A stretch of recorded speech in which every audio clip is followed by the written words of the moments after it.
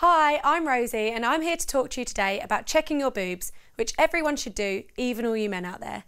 Checking your boobs is about knowing what's right and natural for you and doing it regularly so that you can spot any changes as soon as they occur. The best form of defence against breast cancer is catching it early, so you need to start checking today. And if you notice something that isn't quite right, your GP wants to know about it. Did you know that more women check their weight than their boobs for signs of cancer? Scary, isn't it? We want to change that by telling you what to do. There are actually 8 things to look out for when checking your boobs, not just a little lump that may occur.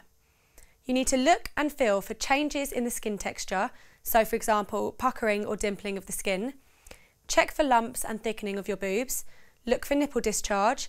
Has the nipple become inverted slightly or is it changing direction? Look for swelling in your armpit or around the collarbone.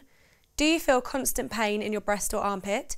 Are there any changes in size and shape? Is there a rash or crusting of the nipple or around the surrounding area? Get to know your boobs and remember, if you do see any changes that you're worried about, go to your GP and get them checked out. For more information and to get all the info you need for checking, go to CoppaFeel.org.